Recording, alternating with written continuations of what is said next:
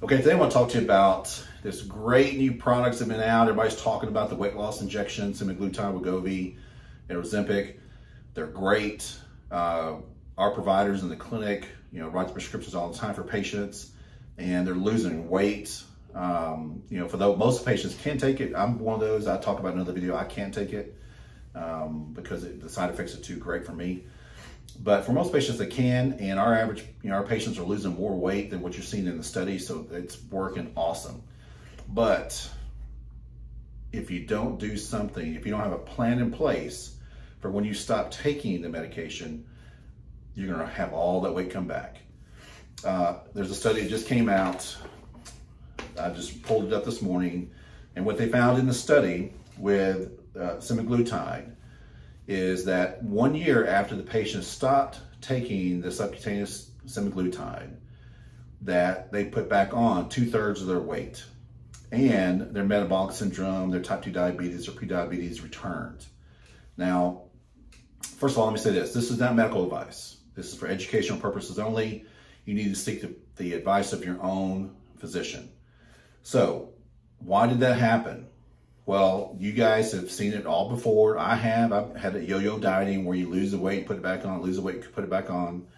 And there's two reasons for that. And this is no different. The only difference is this is a medication that suppresses your appetite. So you're not hungry, you don't have the cravings. And what does that lead to? It leads to natural calorie restriction, even unintentionally. So why do these people have the yo-yo effect, including even those in this study? There's two reasons for that. One is when they don't make it, their lifestyle change is permanent. So even on this medication, if you don't change your daily nutritional habits and have a plan in place for when you get off of it, you're gonna put that weight back on. So you've got to have a plan in place when it comes to nutrition. This is how many calories I'm gonna eat a day. This is what I'm gonna eat a day, and this is what I can do for a lifetime.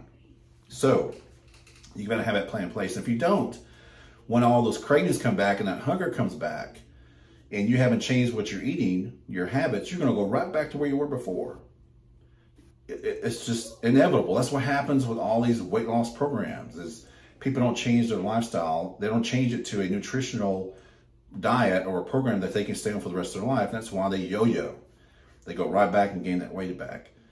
Another thing that happens when you are on a restrictive calorie diet for an extended period of time, it lowers your metabolism.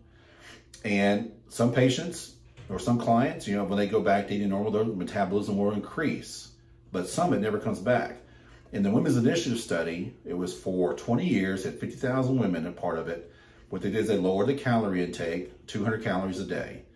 And what they found at the end of the 20 years is that the average client or patient in the study, participant, their metabolic rate had dropped 200 calories and they hadn't lost any weight. In fact, they've actually gained weight. So what does that tell us? Well, restricting your calories for an extended period of time just lowers your metabolism. And you lose weight while it's dropping, but it will eventually hit a plateau. That's why there's only so many calories you can cut a day and so much exercise you can do a day, and you hit those plateaus and you understand why you're not losing weight. Another study, the Biggest Loser study, we all seen that TV show, they lost a tremendous amount of weight. Well, what they found after 5 years is that most of the patients, I think all but one, don't quote me on that, put all the way back on and some, and they found out that their metabolic rate was 499 points or 499 calories per day less than it was when they first started. So if you're on a calorie restrictive diet, your metabolic rate can start to drop as quick as 2 weeks. So when you're on a restricted diet for an extended period of time, your metabolic rate is going to drop and match the amount of calories you're taking in to preserve life, to save itself. It's just a natural thing that happens. And it drops quick, but it recovers very slowly. That's why when people go off these diets where they're restricting their calories, is they put on that weight so quick. It's because their metabolic rate has dropped and it takes a long time to catch up with the amount of calories you're eating. But by then you've already put on weight. It was just that snowball effect, that yo-yo effect. Well, how can you prevent that from happening? Well, there's a couple things you can do. The best way, we believe, that this can be done, and it's been proven through research, is to go on a diet that allows your body to become fat adapted, which means your body's burning fat for fuel, puts you into ketosis. like a ketogenic diet or a very low carb diet. And again, you need to talk to your doctors about this. Every patient's different. But if you can be on a diet where your body is fat adapted, which means it's burned up all the glucose, and it's burning fat for fuel. When you restrict your calories, and I'll just give you an example. Let's say you need 2,000 calories a day to maintain your body weight, and you drop that down to 1,500. Well, if you're fat adapted, which means you're burning fat for fuel, and you have fat on your body, your metabolic rate will pull those excess calories it's not getting from the food intake from your fat stores. That's why the ketogenic is so great at people losing weight. It's because it burns the fat off the body. It uses it to maintain the metabolic rate. So if you're fat adapted, you can restrict your calories for a much longer period of time without it affecting your metabolic rate. So when you stop taking the medications, whatever it may be, and you go back to your normal life, your metabolic rate is right where it was when you first started. So you can go to a maintenance level and not gain that excess weight. Obviously, also, you want to make lifestyle choice changes. Now, another way to even have a little extra insurance to protect your metabolic rate is to do what's called calorie shifting. And calorie shifting can work to maintain your metabolic rate, whether you're on a keto diet or a paleo or some other thing. As long as you're eating good, clean food, you can actually maintain your metabolic rate using calorie shifting.